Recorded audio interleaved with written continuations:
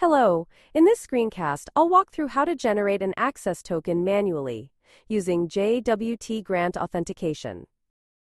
Note that all values, email addresses, keys, secrets, tokens, and other personal information you might see are for demo purposes only and have been deleted or revoked.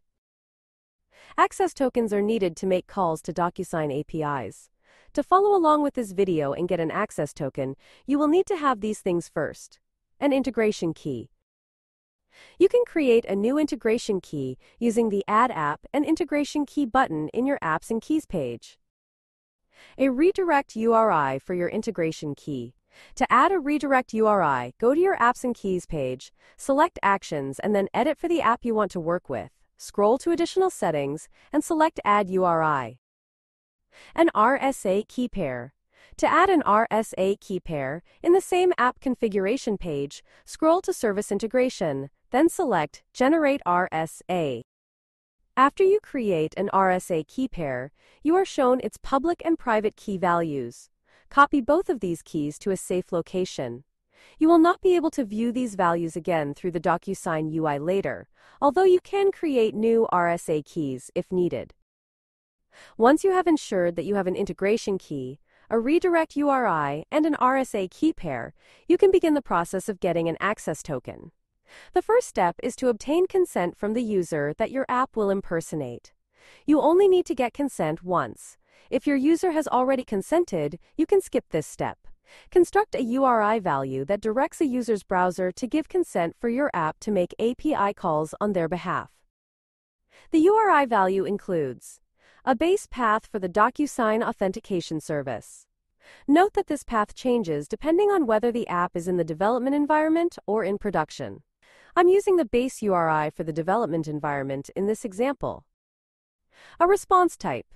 For this example, set the value to code. A list of scopes that your app needs, separated by spaces. You must request the impersonation scope for JWT Grant and, typically, you would also request the signature scope to access the eSignature REST API. You will also need your app's integration key to add for the client ID parameter. And, finally, a redirect URI that matches one of those configured for your app. Once you've built the consent request URI, you can open it in the browser.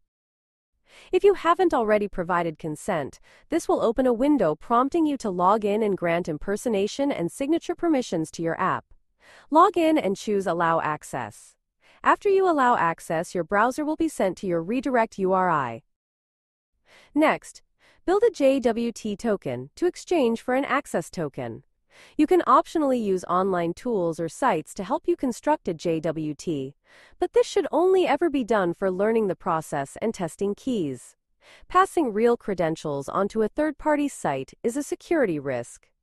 A JWT token contains 3 JSON blocks that are RS-256 encoded and are separated by period characters. These include the header, which specifies the algorithm used to encode the JWT, and the type. For Docusign authentication, the algorithm should be RS-256 and the type should be JWT. The body, which contains your app's claims. The body payload should hold an ISS claim, which contains your app's integration key value. A subclaim, which contains the user ID of the user your app will impersonate. An AUD claim, which, for your developer environment, should be account-d.docusign.com. An IAT claim, which is the current date and time in Unix epoch format. An EXP claim, which is the expiration date of the JWT assertion in Unix epoch format. For this example, add 10,000 to the value of IAT for this value. A list of scopes that your app will claim. You should claim the impersonation scope when using JWT Grant, and the signature scope is used for eSignature API calls. Finally, each JWT has a signature. The signature enables Docusign to verify that the JWT was created by your application and has not been modified since then. The signature is created by joining the base64 URL encoded header and body together with a period and signing that using RS-256 with the private key. After you've encoded your JWT, copy or save it to use in the next step. Now that you have consent and your JWT token, you can exchange it for an access token by making a POST request to the Docusign Authentication Service API. For this example, I'll use Postman to make the request using the development environment. This request contains two body params.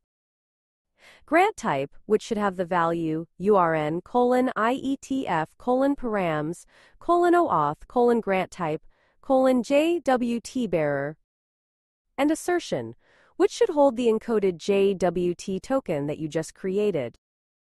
If the request succeeds, the access token field in the response will contain an access token that you can use to authenticate your Docusign API calls. Thanks for watching. Please see our authentication guides on the Developer Center for a more detailed walkthrough.